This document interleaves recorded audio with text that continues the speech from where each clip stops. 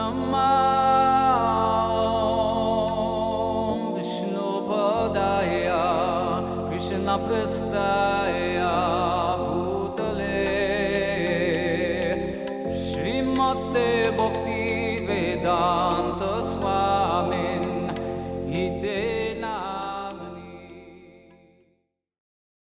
was born in 1948, Dr. and Mrs. Pekela, Dr. Stanley and Evelyn Pekela, and we lived a very comfortable life in the Berkshires, which is the center of western Massachusetts. I was raised a Catholic. In fact, I was very active in my youth, St. Dominic Savio Club. I was a member when I was in grade school. I was also an altar boy for 7 years. Celebrated that for a long time. Of course, I went through the traditional First Communion, Confirmation, etc. And was a practicing Catholic, and for most of my young adult life, my youth, let's put it that way. After I graduated 8th grade, which was a parochial school, I was taught by nuns up until 8th grade. For a few years prior, I went to the local school, but then I think 4th, 5th, 6th, 7th, and 8th, I went to St. Joseph's.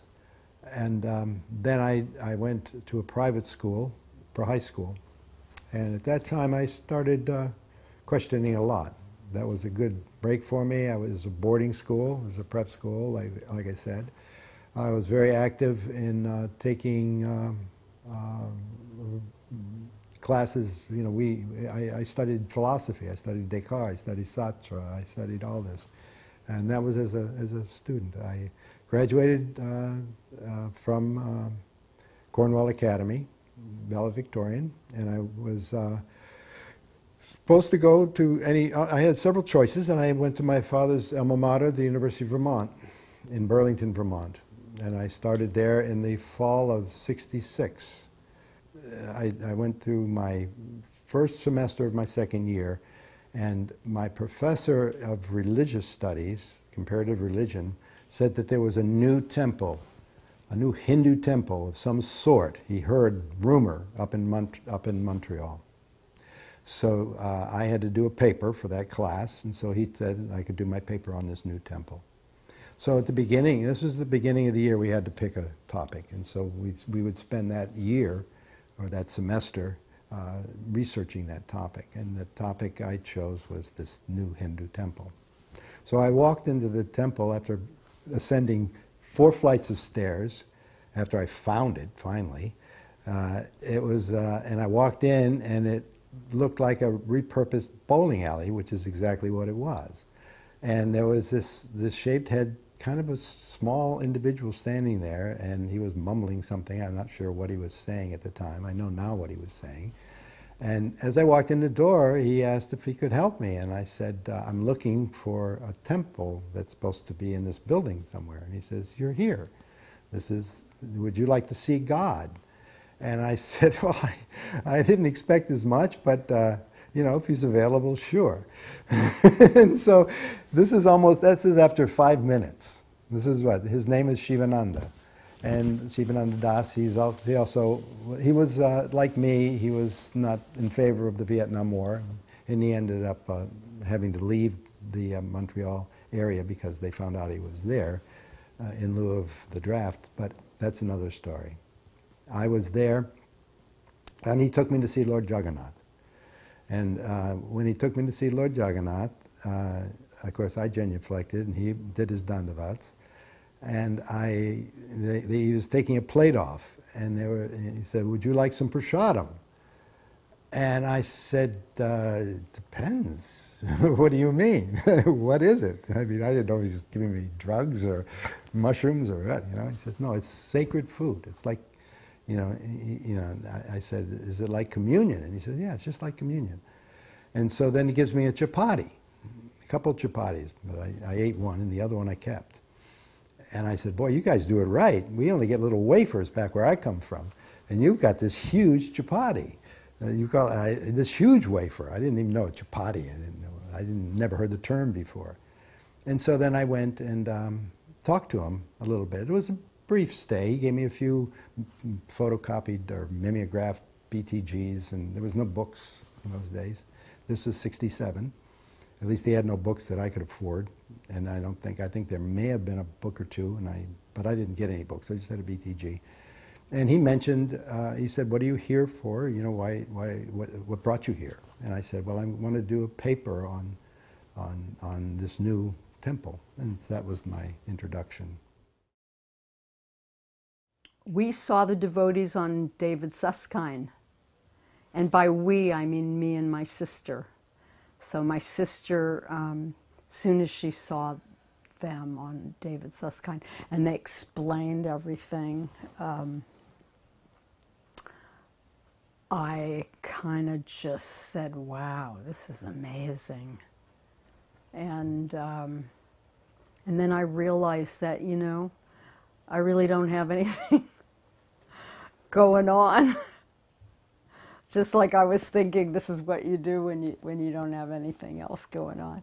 I realized I didn't have anything, you know. And then my sister went to the temple like right away, right after David Susskind's show, and moved in and kept calling me, bring me a blanket, bring me a box of tissues, bring me this, bring me that. And I started visiting the temple. And I recognized a lot of the devotees because for years and years and years I had seen the devotees dancing and chanting on 34th Street, in the village, you know, at my school, City College of New York, CCNY. And yeah. I was raised Catholic, but by that time I was distanced from the Catholic Church. Obviously, 4 years in a secular prep school. But I was intrigued in speaking with him almost from the first few conversations. He kept mentioning the Swamiji, and he kept mentioning the need for a preceptor or a guru, a teacher. And so I decided that's what I was going to do my paper on, is the meaning of, or the need or the position of the preceptor in spiritual pursuits and spiritual life. And then I had to start doing some serious reading. You know, then I read articles by Srila Prabhupada, and but there was several weeks of nudging in between when I got to the point. And an interesting story, but you know, this can go on forever. But when we had this discussion, this was after several weeks, if not, you know, it was well into the semester, and I was getting ready to do my paper, and it was in fact on the eve of when I was, you know, going to start writing it, that he kept insisting on this, that you have to, this is descending knowledge, you have to get it from a realized source, you can't just make it up, you can't speculate. And I was bucking that because I was a speculator. I was, you know, in the American transcendental thing, Thoreau and Emerson, but they referred to Bhagavad Gita, but they never referred to guru so much. So his concept was foreign to me. I mean, I understood priests, but I wasn't very impressed with them. But he kept harping on that, and so when I kindly walked out the door, he said, just like when you go back to the university, you have to follow signs. You have to follow the road, the directions, or you'll get lost. And I said, no, I can do it blindfolded. And so a storm started, and I got lost. Now, it just so happened that going straight down, I veered, and I ended up going parallel to, you know, instead of going this way, I started going, let me see, going down there, it would be going west. And by the time I noticed that I had missed my exit, I was already halfway to a cabin that my parents had, because my mother was from Vermont. And they had a cabin on Lake, it's a big lake up there anyway, it's 21 miles long. It's a big Indian name. And they had a cabin up there, and I ended up being closer. I couldn't turn around. I was in a VW Bug, And the snow already was over a foot deep, and I was going in that direction, so I kept going. And by the time I got within a half mile of that, the snow underneath it, I was already crossing the fields towards where the cabins were. And I had to abandon the car, and I walked to the cabin. I was snowbound for 3 days to write this paper. That was all Krishna's direction. He just socked me there, and I spent the next 3 days totally snowbound. And that's when I realized that, yeah, you got to watch directions. So I took it seriously from then. And then I wrote Prabhupada a letter. That was in January. I had to stay around for a while because I was the best man at my brother's wedding, which was that January, or during the break, the Christmas break. It was just after New Year's. And I remember the toast. I had fake champagne. Everyone else had real, and I was already practicing. I can't touch that. That's alcohol. So I had this, and I said, everyone is looking, for happiness, and the only problem is the material world is full of disappointment and problems. So, and this wasn't the best toast at a wedding, but I got away with it because I was always known as being a bit eccentric. So, but I wasn't shaved or anything. I was just, I was kind of a hippie because I had hair and beard, in fact. But at any rate, I went straight back to the university after the break, and I was worried about the draft. So I enrolled in all my classes, and packed up my bag, told my brother, come to the place, and I left the people that I was staying with, the men, and there was like 4 of us in this small apartment. I gave them the happenings record. I said, just keep listening to that. They were getting sick of it after a while. They were either going to become devotees or get sick of it, but I'm not sure what they did with it. But I was playing it day in, day out. And I had that chapati, and that was another side story. I had that chapati, the first chapati, and I would take a little piece until I went back to the temple. Srila Prabhupada to me is my Nitya Gurudev, and he is a Manjari in the line of Rupa Goswami, and whenever the time comes to go back to Godhead, he will be there to introduce me to Braj. And one time, Prabhupada, we were sitting in the room, and there were some devotees talking, and he said that the disciple and guru relationship is eternal. Even and he said that if you do not become perfect, pure devotees in this life, I will come again in next life in some form or other to guide you.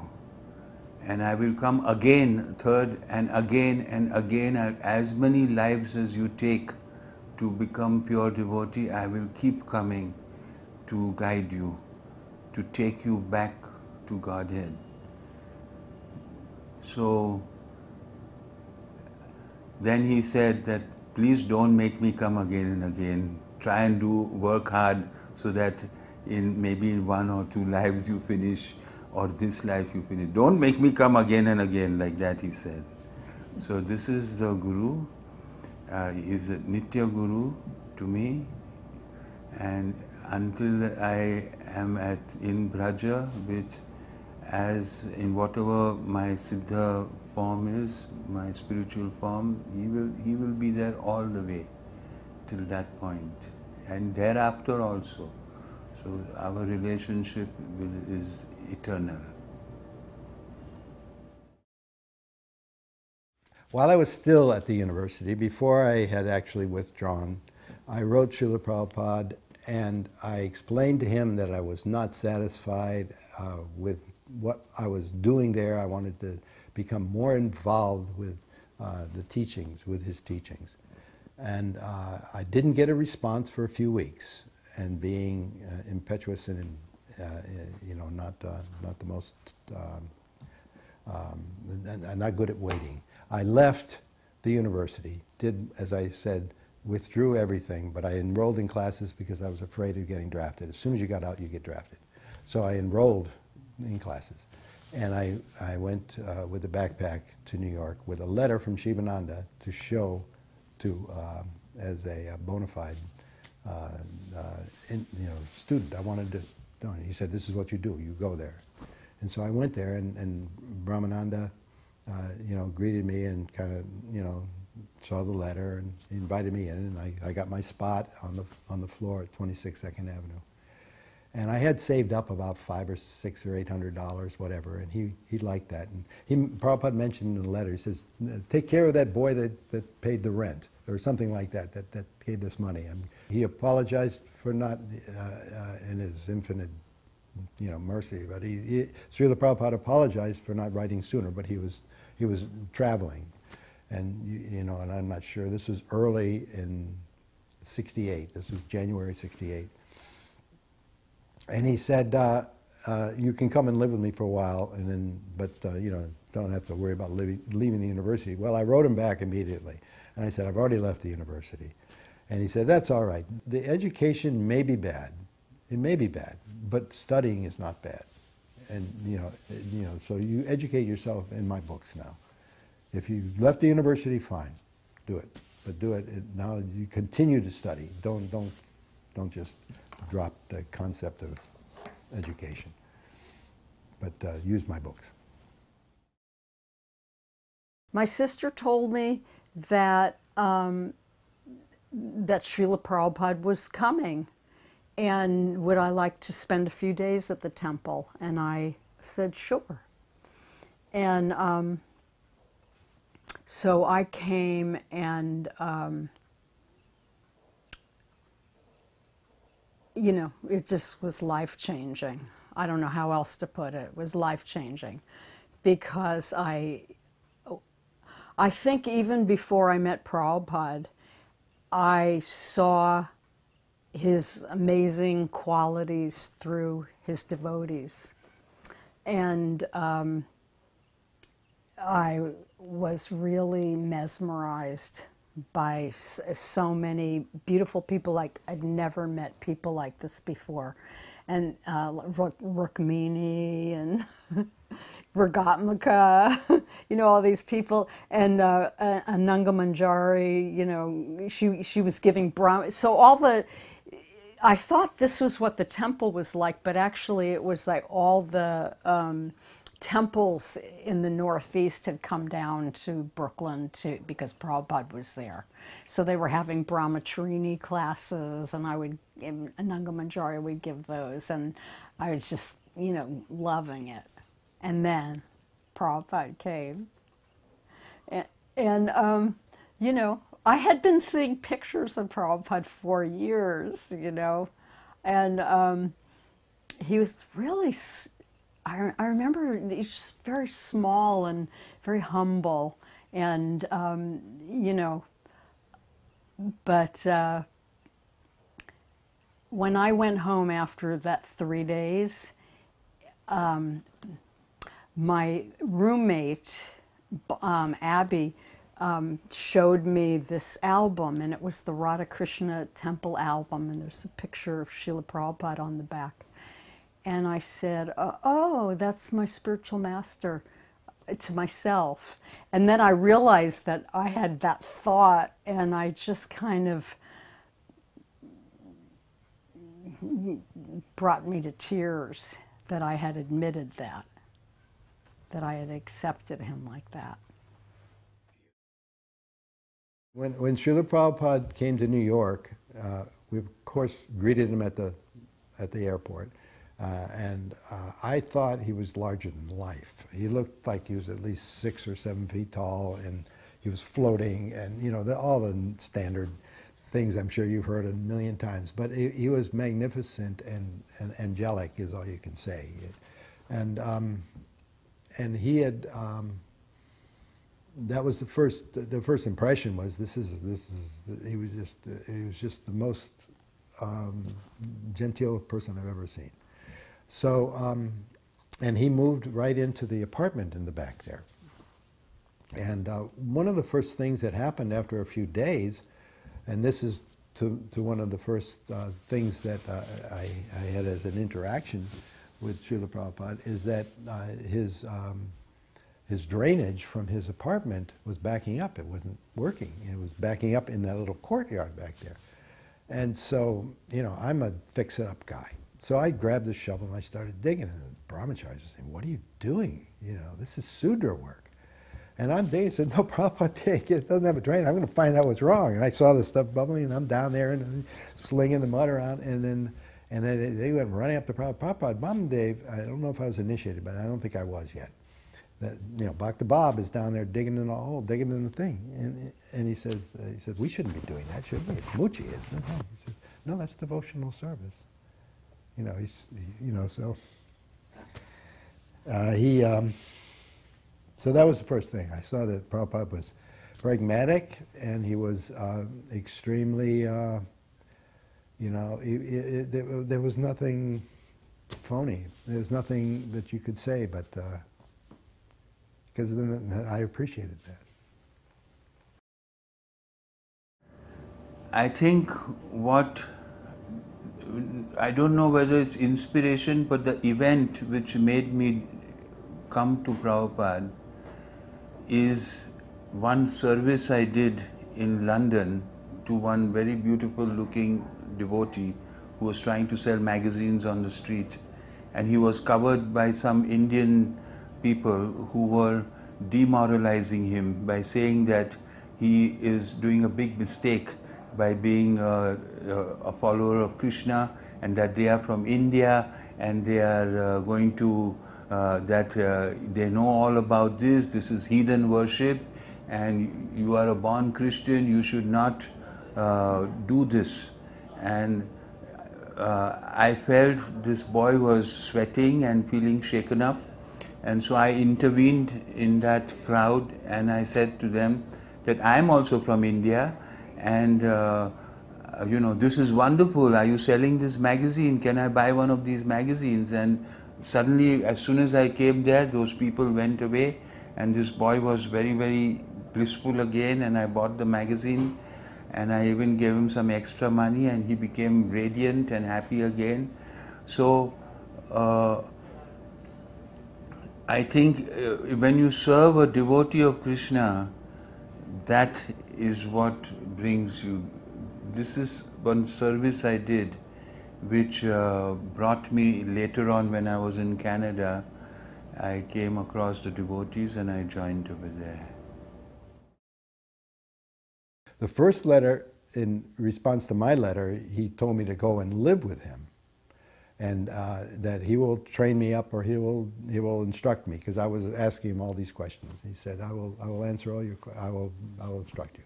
And then when I didn't get that letter, of course, until I had already joined the movement in moving in sense, in the second letter he said, well, then that may not be, that's all right that you're there and you didn't come here, you know, because I didn't have any more money to go there. He said, I will be coming to you. I will be coming there, and we can talk then. He said, then he said, learning from Brahmananda, because he is repeating everything that I say, is the same as learning from me. So you're in good hands, is the way he put it. So that told me a lot. Just that letter alone showed me that, first of all, Prabhupada had tremendous respect and confidence in his leading devotees, that they would be able to take the charge when Prabhupada wasn't there. And also that Prabhupada, I mean, he doesn't know me. He said, come and live with me. And he actually invited me in 3 different times to come and live with me. Once I was really having a dark moment. This is 3, 4, 5 years into the movement. And he says, come and stay with me for some time. I will dispel all your doubts. I didn't go. I came back, you know, to my senses, and things were right. But he invited me several times like that. So it's Janmashtami, right? And this was the first time in my life I had ever fasted. And it was midnight already, and we had the arati, because that's what you do on Janmashtami. And I was thinking, okay, I can just get through this arati. And then we can take prasadam. And Prabhupada was sitting on the Vyasasan, and we had beautiful artik. And then it was time for the Nishringa prayers, and I was thinking only 5 more minutes. And then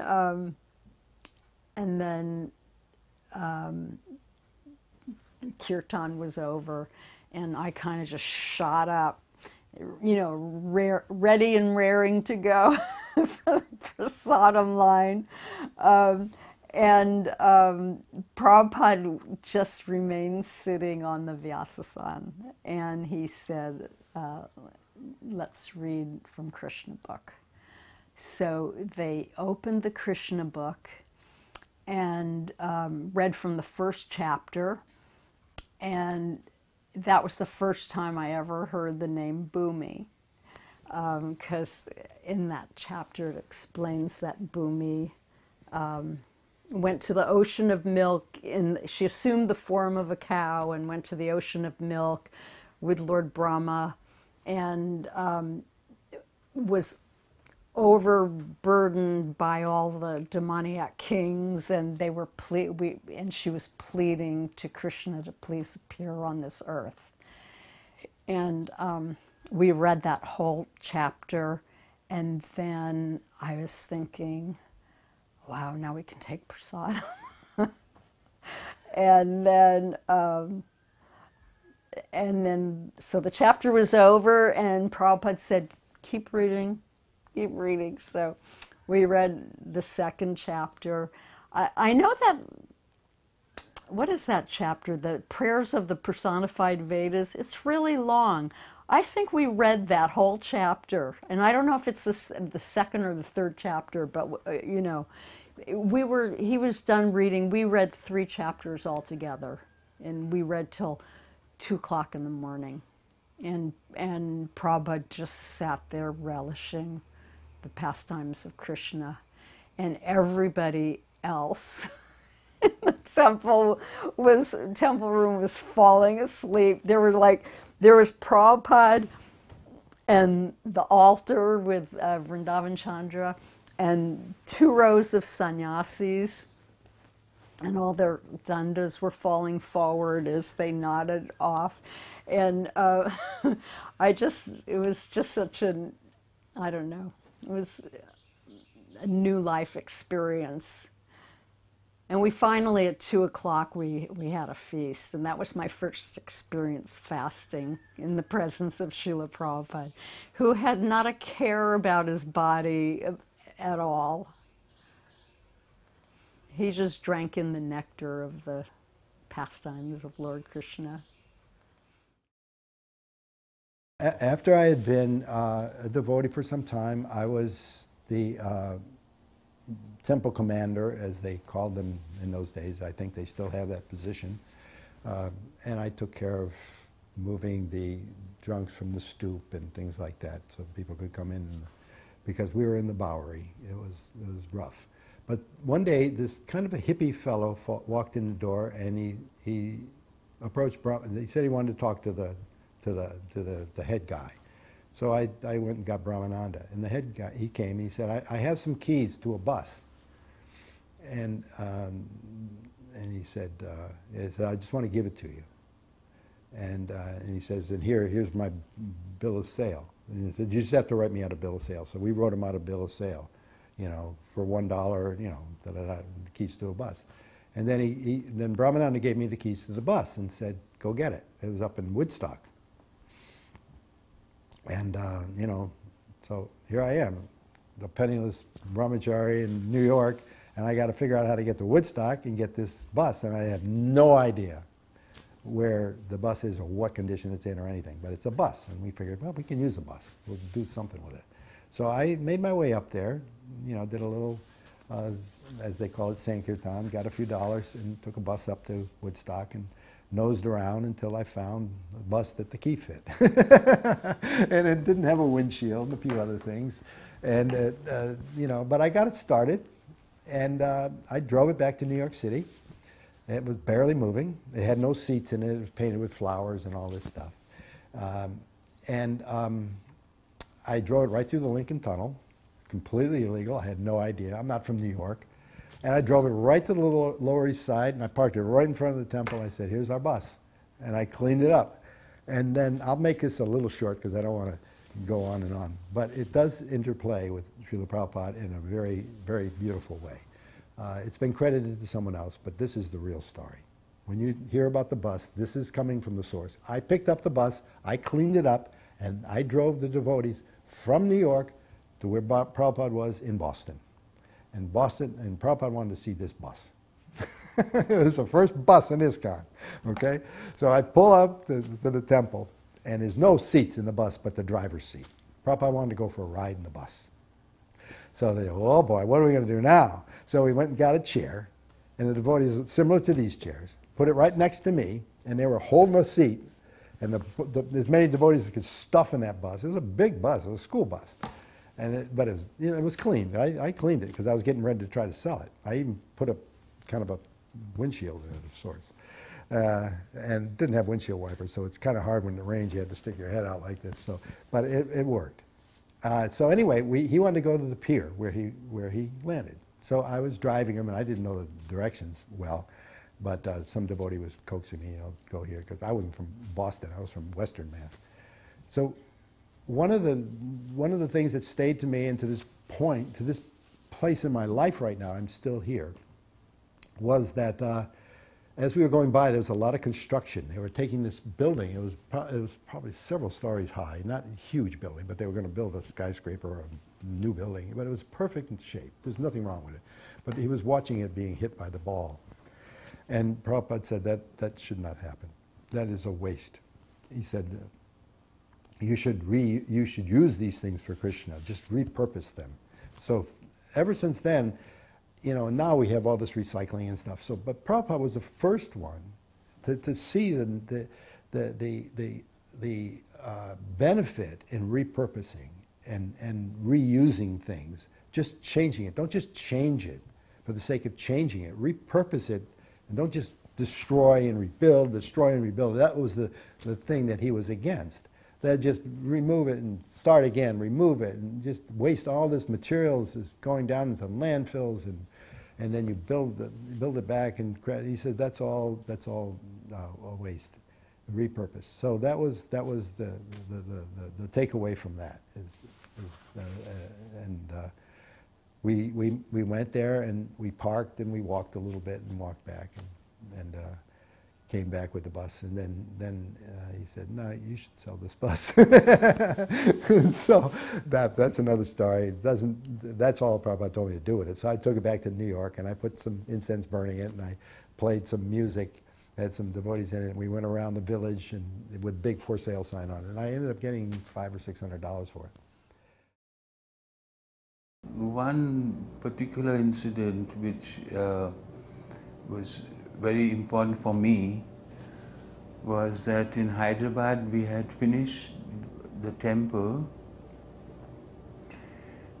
and the next day was the inauguration of the temple, and this Vengal Rao, who was the chief minister, was coming to inaugurate, and there was a big ceremony going on, everything was happening, but it was a last minute thing, and temple cleaning was going on. So that particular night before, all the devotees who were there, the brahmacharis and us all, we were just polishing and cleaning.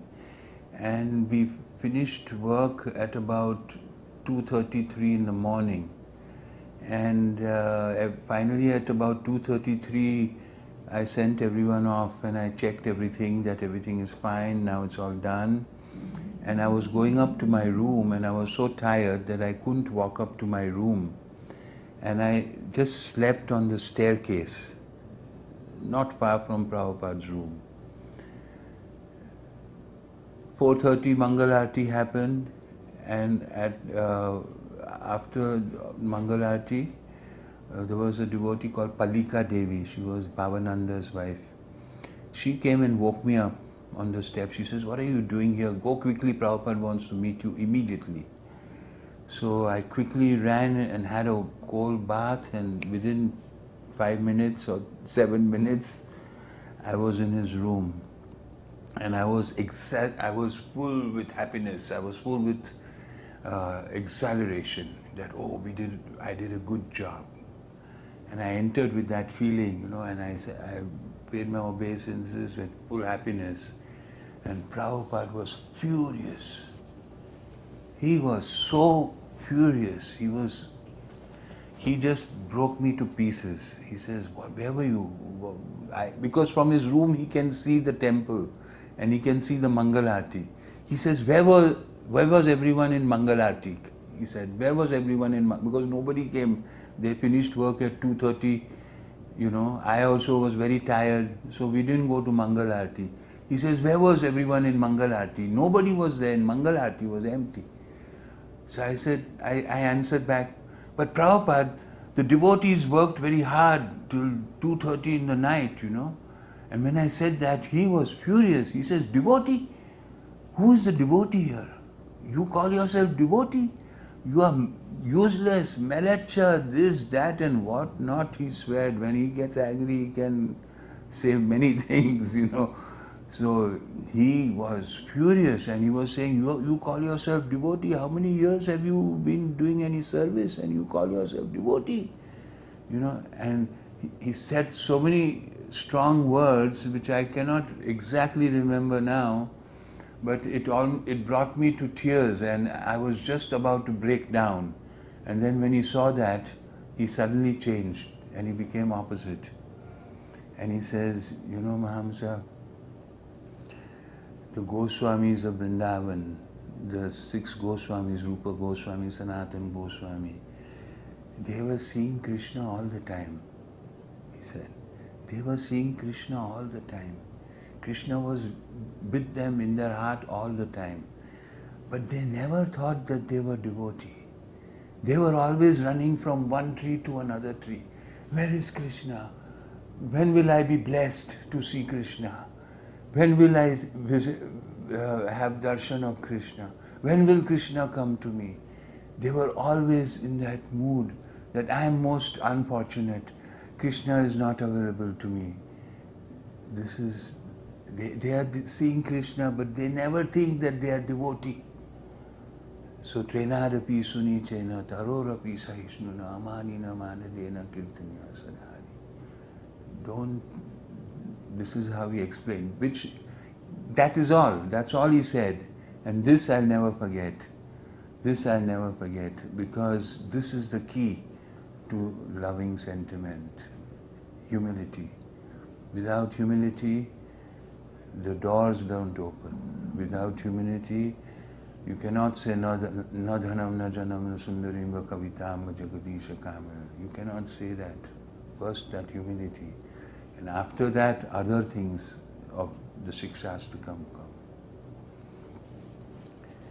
So this is one mood of Prabhupada I saw of him in Braja. Today when I reflect on that, that is why I feel he's a Manjari of Rupa Goswami.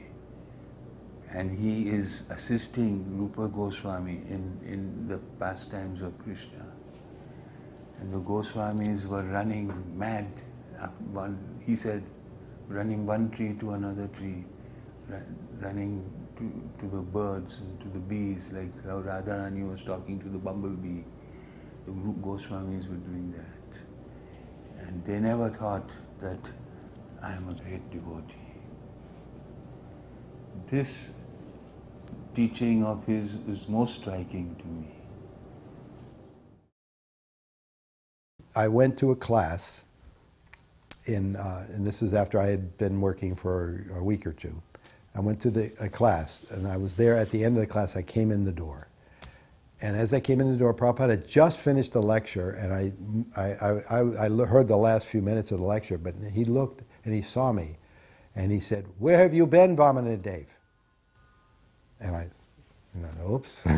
I said, I got a job through the Prabhupada. I'm working. I'm developing my skills as a builder, as a carpenter, so I can build temples or build for Krishna, something like that. I have it recorded. It's actually in the tape archive. And then he looked at me and just went, "Oh, that's all right." And he just went like that, like just like a doting father. I mean, like, you know, like he knew I was in Maya, but you know, that's all right. That's all right. Just chant. So it was really beautiful. It was really beautiful, and I got a sense of a real connection with Srila Prabhupada from that, and from many instances like that, where he invites me to live with him, and there's another one too I'll come to later. Fast forward 6 months, it's time for my initiation. It was April 1973. Srila Prabhupada was in New York and there at the initiation. So it is now May 2023, so it's been 50 years now. It's my anniversary. So, Prabhupada was there at the initiation, but I didn't know it then, but I don't think he was feeling real well. So Brahmananda was, Prabhupada was sitting there on the Vyasasan, and Brahmananda was giving the names out and handing us the beads and asking us the 4 rules and regs. So then he told me my name was Bhumi. And I recognized that name from New Vrindavan, and I was a little disappointed. I didn't really. And then my mother was there, and she goes, "I gave you such a beautiful name. The name Nina, and what do you need a new name for?" My mom said. So anyhow. This is probably the most direct and meaningful, impactful instance I had with Srila Prabhupada. And I was in this interim period still, and I was, I would come for meals and chant some japa and then go to work. And there was this young lady with a child, a very young infant, a couple months old, a couple weeks old, I don't know, but very young and very vulnerable.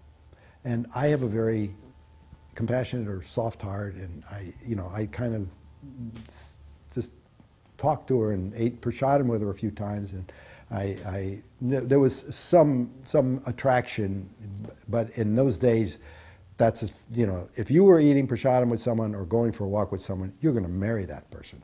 That was as simple as that. I mean, and I was a brahmachari, I was an initiated devotee, and you just don't do that unless you have those designs. I had a job, so the word got out, and this is, we were doing this for all of a week, maybe 3 or 4 times we did it, and the word got out that Vamanadev was going to get married. And I got word of that secondhand. And then my brahmachari friends would say, you got to be careful. You don't want to do that. She's already got a child. You're going to be in trouble. You don't have that good a job. I mean, it's just, you're working, in a sweatshop, it's making furniture. It's not really high paying. You got, be careful, And so I said, oh, geez. And so one of them said that Prabhupada had said that if a woman has a child, she should be satisfied. So I said, oh, that's a good out. And so then the next time I met her, and we were chanting or eating prasadam or something, I said, and by the way, we can't get married, so I think just wanted to let that out, and tell you this. And she said, oh yeah, okay. Well, we hadn't really talked about it, but it was just understood. And so I said, and Prabhupada said that you should be satisfied. That, you have this child, and just be satisfied, and, have a happy life, and see you later, And so I just went off to my job, and I came back for lunch, or maybe this was the weekend. Prabhupada wants to see me in his room. Now, I was often called to Prabhupada's room to do little things, not real interaction, just when he was gone for a walk, I'd go to fix the door or something like that. But this time he wanted to talk to me. I said, oh, great. So I went running out, did my obeisances, and how can I serve you, Prabhupada? How can I serve you, Swamiji? Because he was Swamiji at that time. And he said, did I tell you you cannot marry this girl? And I was I just did a double take. And I said, no, I haven't spoken to you about it. You've never mentioned anything to me about marrying anyone. He said, and then he looked to his servant and said, see, I did not say that. And he looked at me and he says, you will use your spiritual master for your own purpose. He says, don't ever do that. You have hurt this girl by this, and you have put me on the spot. He says, you must leave LA now. And I want you to take Govinda Dasi to her husband. She needs an escort. So you move her stuff to the airlines, get a ticket, fly with her, and get her to her husband. But you have to leave. So I was banned from LA. I was told by my spiritual master that I had to leave. So that was, but it was the most mercy I ever got. So the lesson I learned from that interaction with Srila Prabhupada and the situation with this young lady was that that your spiritual master is not someone that you use for your own benefit. He said, don't use your spiritual master for your benefit. Don't use, and it really stuck with me. And don't, just because someone said, Prabhupada said, doesn't mean that it pertains to any particular circumstance that you might try to twist into it. Don't try to twist Prabhupada's words for your own convenience, for your own, to make yourself look better, or to rationalize what it is you want to do. So in that sense, that's what I learned from that. And so I don't believe anything that people say unless it's written in his books. And I realized that the books are also contextualized, so read it in its totality. Prabhupada said, he's also quoted as saying, Prabhupada, there's so many things they have said, I have not said. So, and anyway, they're all particular things, so don't use your spiritual master for your own purposes. That's my takeaway. After I left ISKCON, I kind of stayed away. It was, to me, it is a reaction to my Vaishnava Aparadh, because when I was in my final years of ISKCON, I did a lot of fighting with my own god brothers over ego issues. We were into an ego trip. I was into a major ego trip of I and mine in ISKCON. And in that process, in the GBC meetings and in other situations, I was fighting very strongly with my god brothers. And these were not ordinary fights, it was nasty fighting. And because I committed so many offenses against other devotees, my god brothers as devotees, the punishment of that was that after leaving ISKCON, I had no satsang of devotees. My only satsang was with Prabhupada and through his leelas. But I had no personal association with devotees. And that was very difficult and very painstaking. So anyway, during that time, I traveled all over dhams like Badrinath Dham, Gomukh. I did all these yatras. I went to Amarnath, I went to Muktinath, I went to all these places, dhams, and traveled as a sadhu.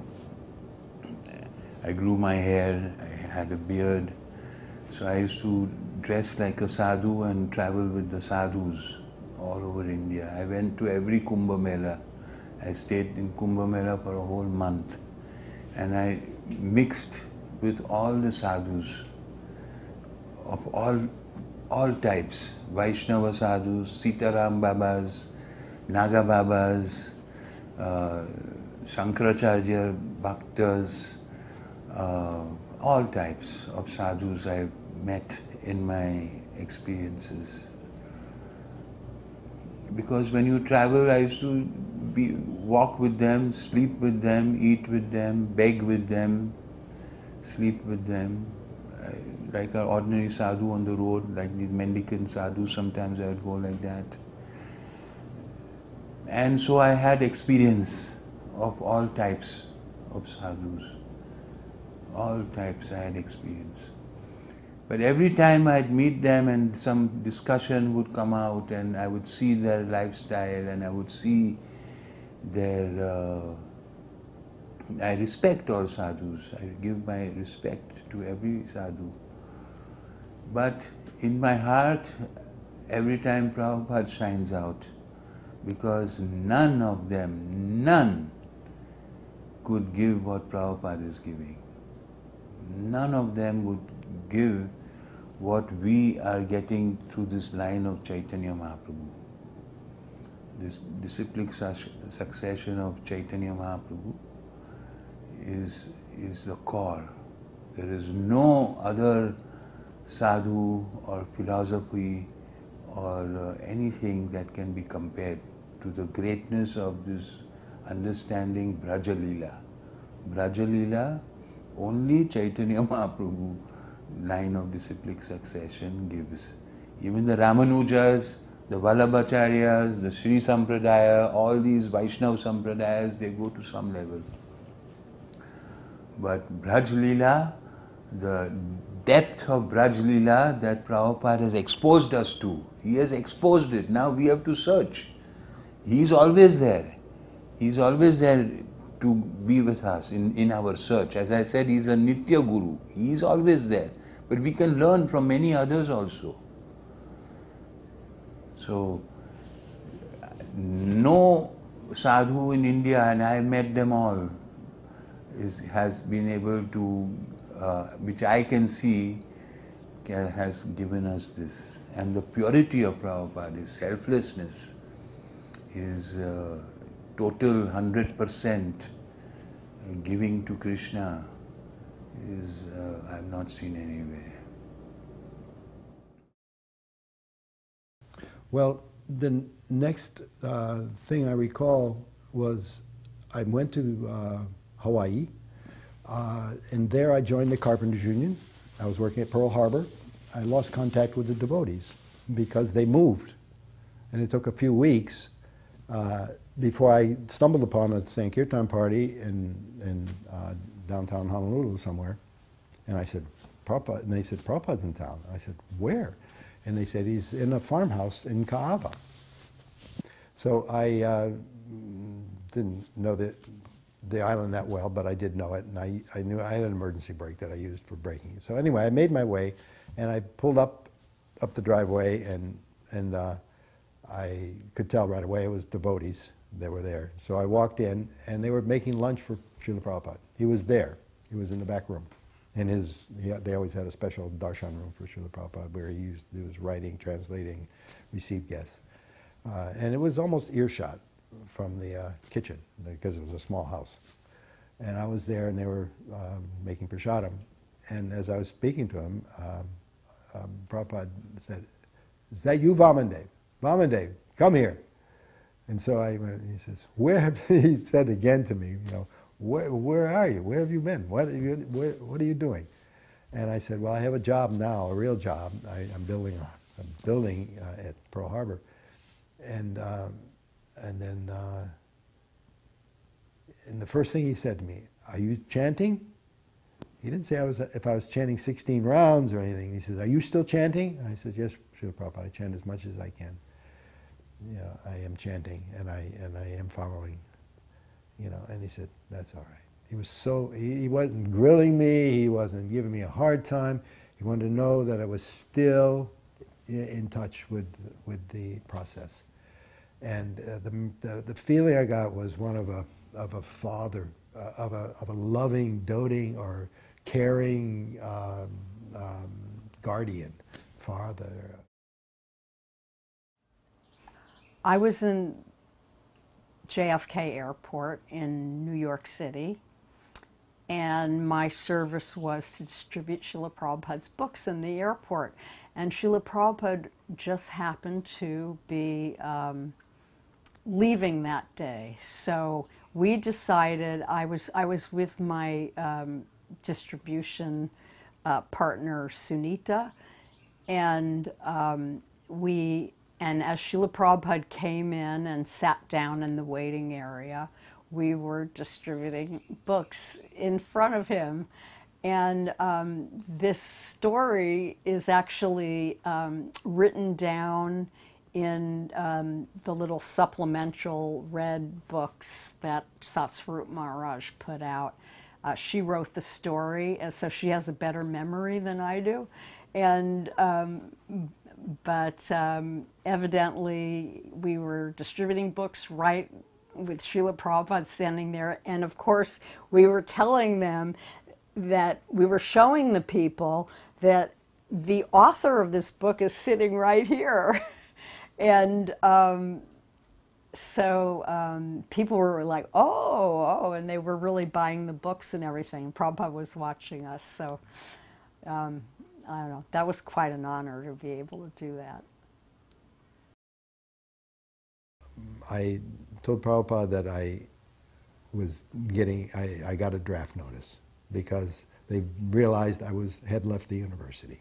Because by this time it was well into the second semester. I got all Fs, surprisingly, but it worked. It gave me enough time to get my foot set in Krishna consciousness and to figure out what I should do. So I was planning to become a CB, to go into the service and work as a CB. That's a person that builds the temporary shelters for the soldiers, non-combatant role. But he said no. He says you shouldn't have anything to do with it. You should approach it and be a conscientious objector. He mentioned someone, I'm not sure who it was, Subal or somebody, that had gotten it and they had been approved. He said, you are a student. You are my student. You are a theological student. You are a brahmana. You may be doing carpentry or whatever, but you'll be teaching carpentry. You're a student of Krishna consciousness. And he says, you don't do this. You're not going to this. You shouldn't do that. You should fight it. So I called my father, who was a well-placed, persons like Dan Coyle, and he made an appointment for me. I had to fly all the way to Boston, and I got a conscientious objector. And it was the basis of that, and so that he saved me. He saved me from that, because so many people didn't come back in one piece, or at least even mentally they got damaged. But he didn't want me to do that. Prabhupada used to, because I don't know how to say it, but he used to tell me to meet a lot of his god brothers, Prabhupada. I used to go to the Bombay Gaudiya Math often, and I used to meet his god brothers quite often. And I feel that there was at one level an intimate relationship with Prabhupada and his god brothers. Although on one level there were some criticisms also, where his god brothers may have criticized him and he may have criticized his god brothers. But there was another level of high interaction which was at that time beyond my understanding. And so, after his disappearance, we were all very young devotees. We were hardly 8, 9, 10, 12 years with him. Many people during his last days, there was just about two weeks before he disappeared, in October I think, he called all of us, the GBC members, and he asked us he just asked us to come and ask what we wanted. So each of the devotees went and said what they wanted. They wanted this position, this.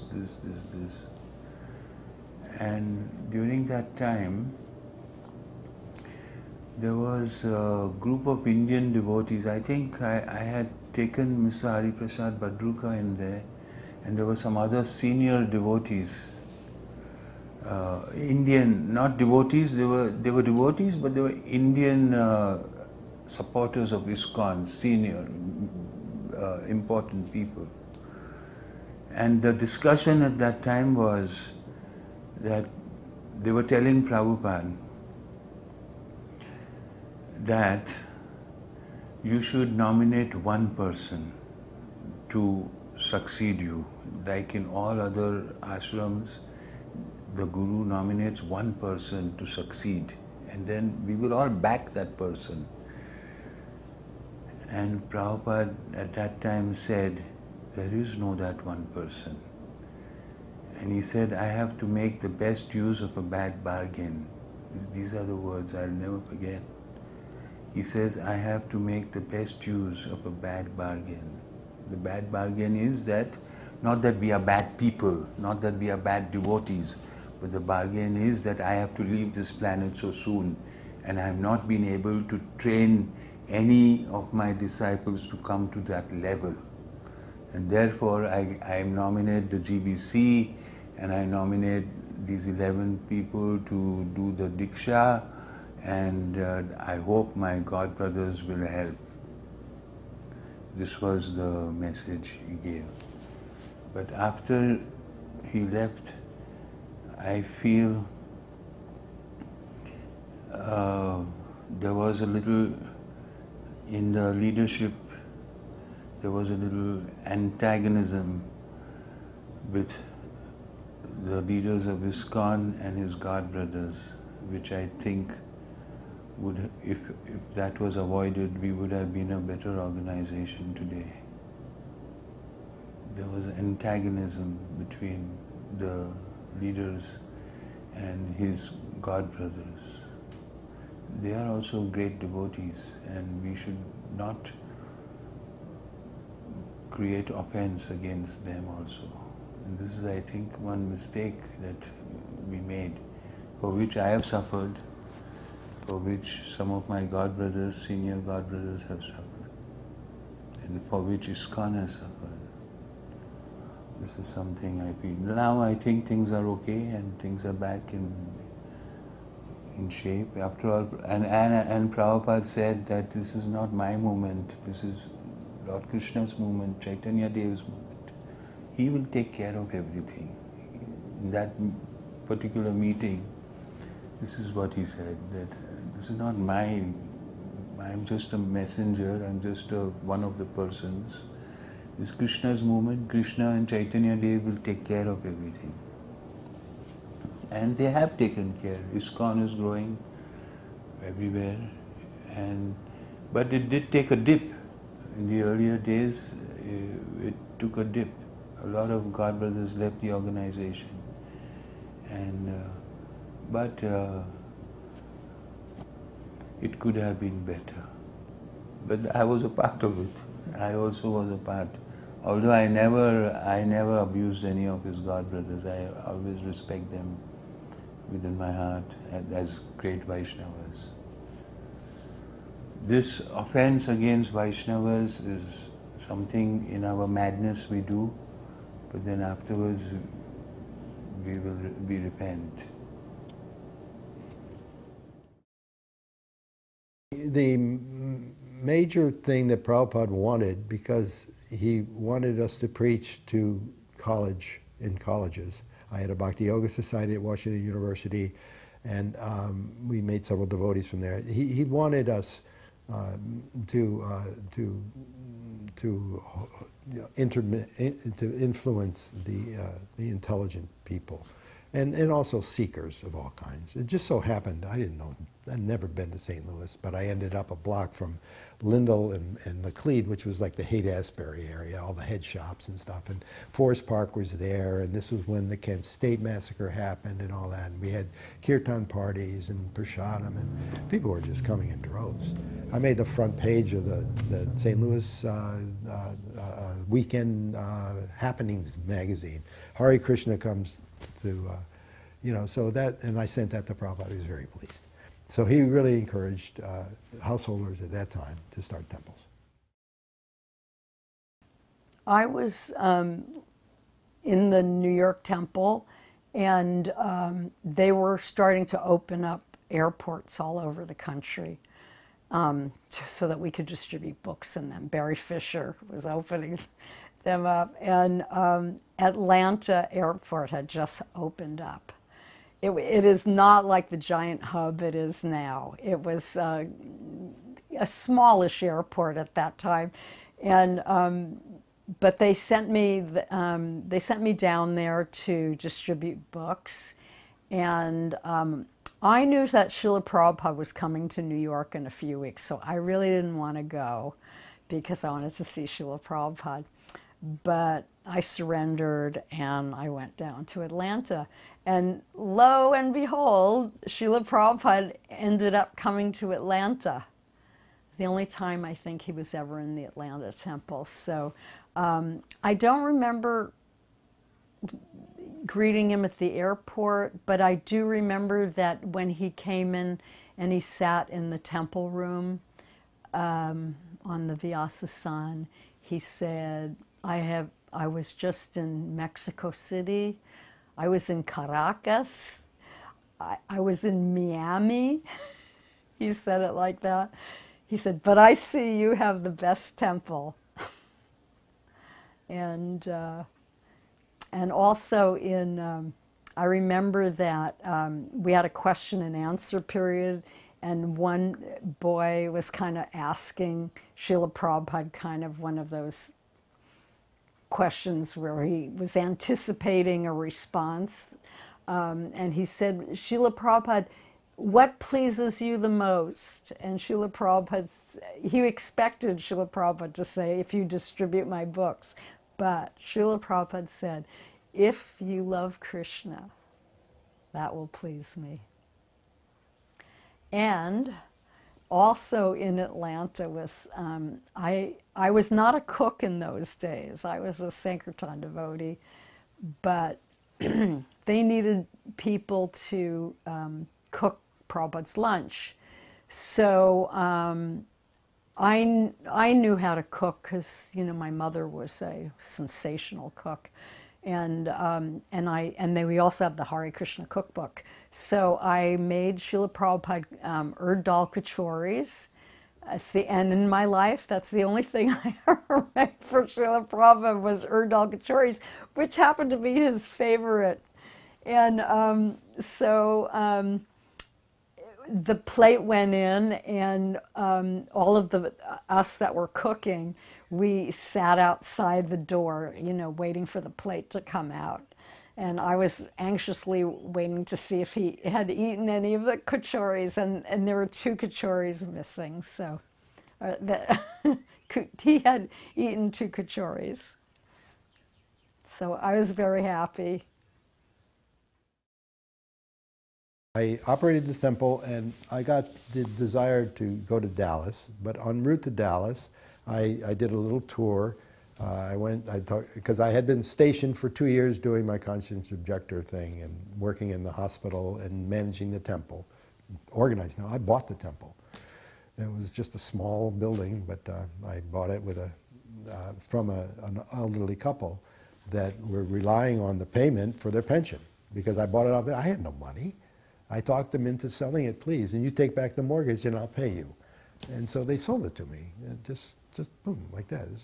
So anyway, I handed it over to the temple, succeeding temple. I'm not mentioning names, but and I went for a little tour. I had a VW van at that time, and then we ended up in Oklahoma City for a short while, a couple months, because I wanted a breather, and I started a small temple there. It wasn't really a temple. I just wrote Hare Krishna on the porch. It was on a main street, and I came back from work, and there was a whole room full of devotees. A traveling party caught me.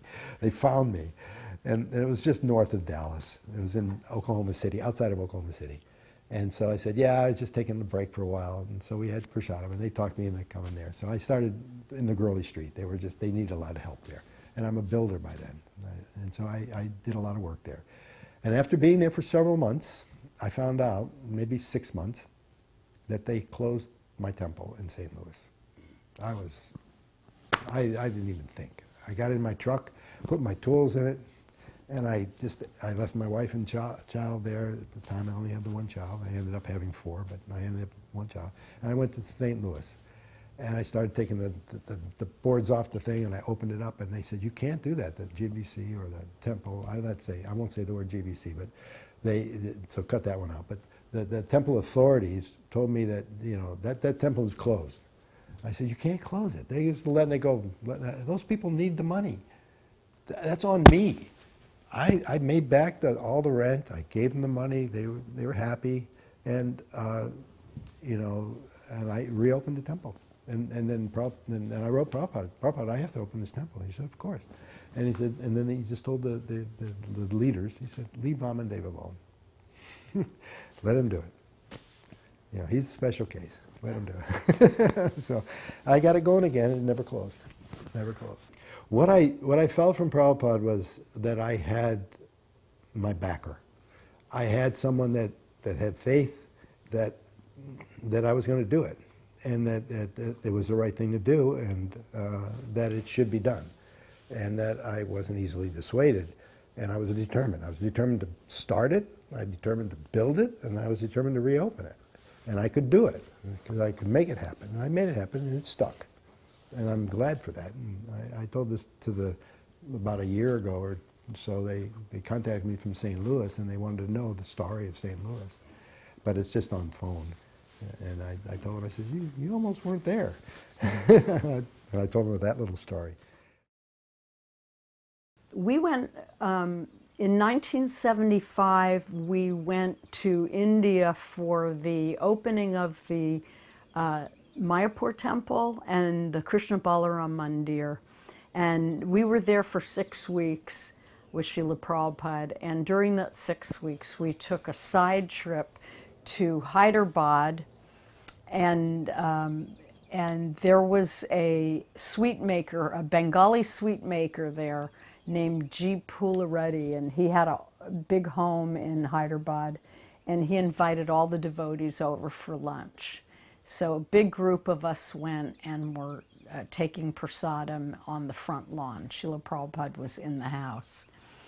And after I was done, I was looking for a place to wash my hands, and walked into the house, and the door was open, and I saw that Srila Prabhupada was in this little room, and he was talking to the family, I guess the Pulareddys, and there were at least 3 of the ladies of the house, and some of the men too.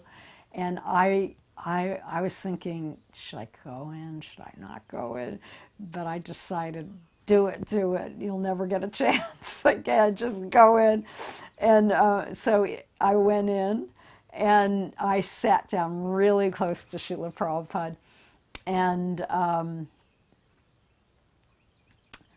Srila Prabhupada was talking to the ladies of the house, and they were laughing, and it was very jovial. And he was telling them about how,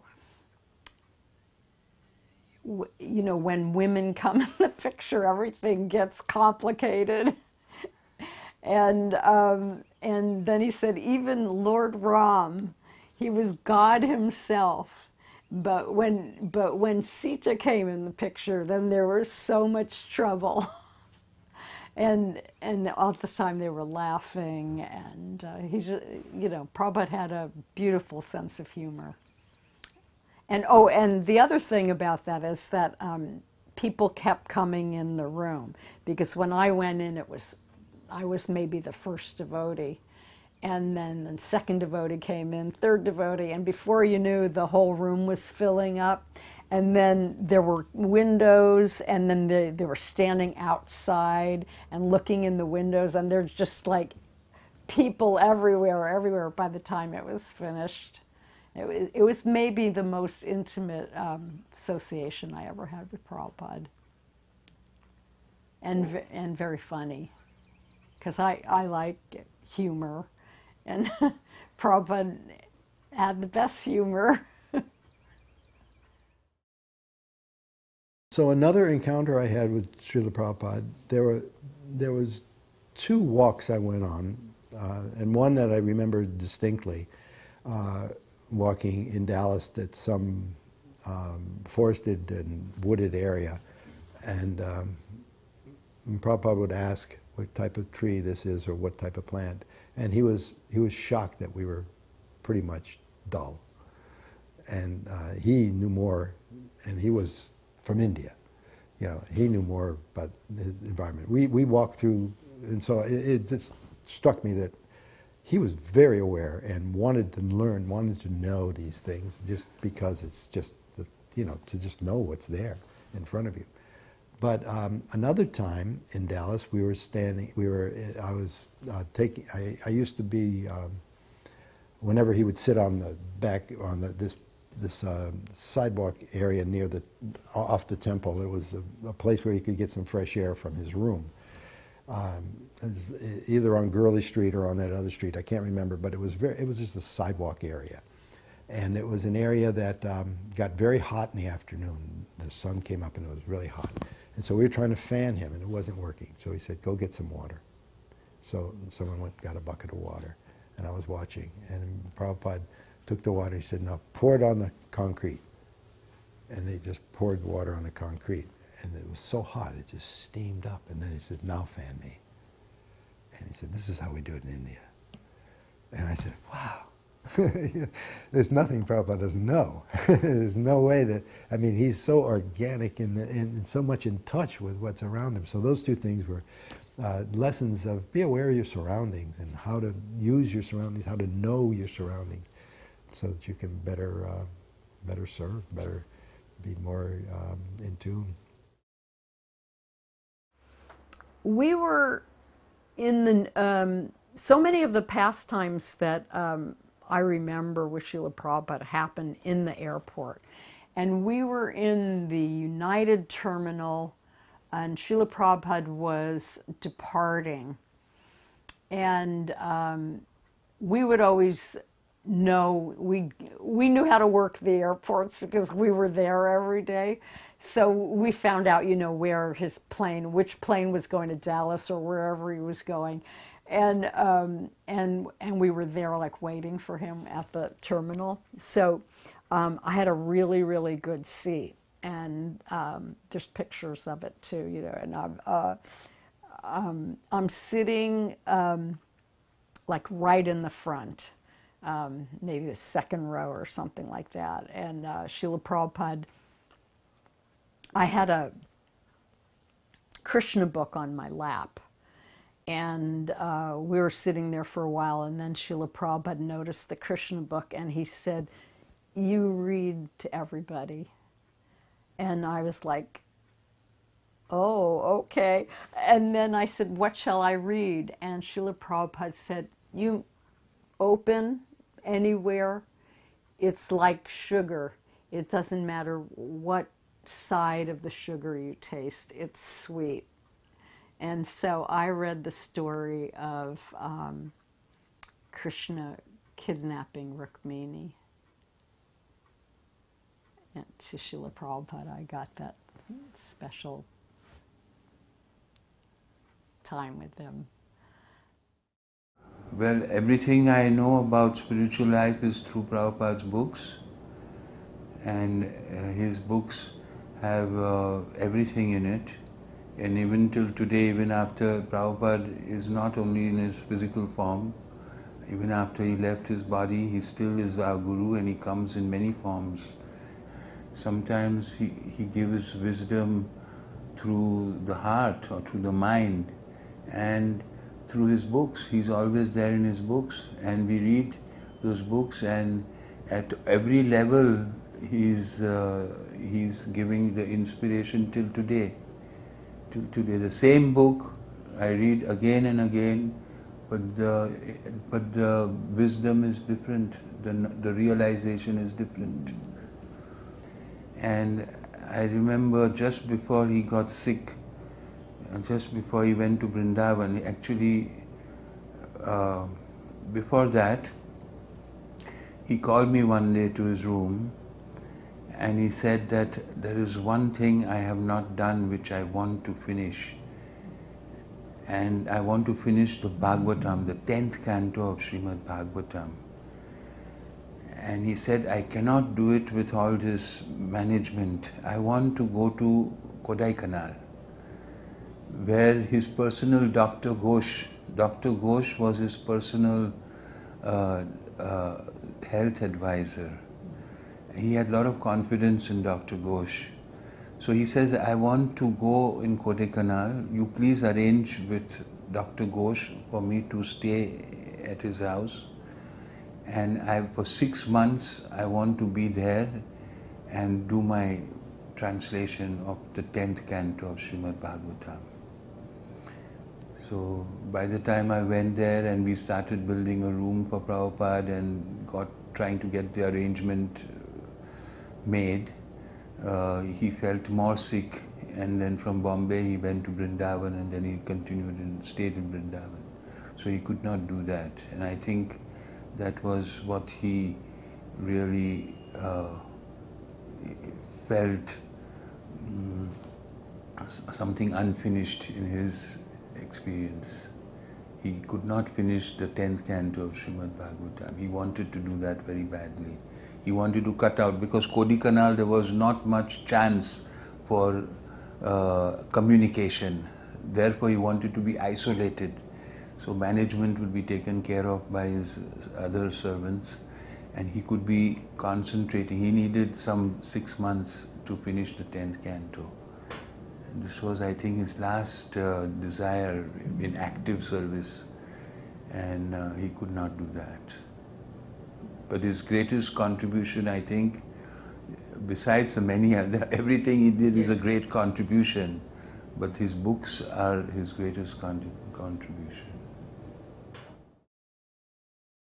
Srila Prabhupada is the most kind and honest, merciful, gentle, and gentlemanly person that could possibly be. He doesn't have an envious bone in his body. He's not, you know, if there is such a thing of anger, it's not the same as our anger. It's not based on ego. There's nothing he does. Everything he does, everything I've ever witnessed and everything I've ever read and every feeling I ever have is a person that's just completely honest and sold to Krishna as his servant. And I can't envision. I would just love to get when I get a glimpse of his love, his mercy, is what keeps me going on. All I do is think of just being in his presence, and I can't. And being in his, and it's not pure. It's not sentiment. It's a real feeling that you have of being protected, knowing that what he says is true, and that truthfulness and that love that he shows is so genuine that it's a bond that you can't break. You can try to give it up, but you can't. You can try to break it, but it's unbreakable. You know, we've been bitten, we've been infected. So you know, you could try. Prabhupada, there's a verse that says if you want to forget Krishna, Krishna will show you how to forget. And he'll show you, but if you want to remember, and if you have faith in the spiritual master, then you're really fortunate. And I'm fortunate enough to really be a disciple and a follower of Srila Prabhupada. I feel very fortunate for that. Even more so than seeing the qualities in Srila Prabhupada himself, I saw them in the devotees. And that was really the quality of the people that he attracted was just astounding. And it was just such a pleasure to be able to serve with these people and live with these people, and they were all like, you know, and also the other thing about Srila Prabhupada, that was, you know, he went all the way with it. He was all in. And when he was into something, he didn't stop. And, you know, he was just focused on it until I remember that there was a video I saw. He was lying on his deathbed. He could barely talk, and he was still translating his books. Jayadvaita Swami was holding up the microphone, and he was still translating that last chapter on his deathbed. And, you know, I just think, you know, whatever you give your best. Just give your all. And that was Srila Prabhupada. He was always giving. He didn't hold back. Je anilo premadana koruna prachu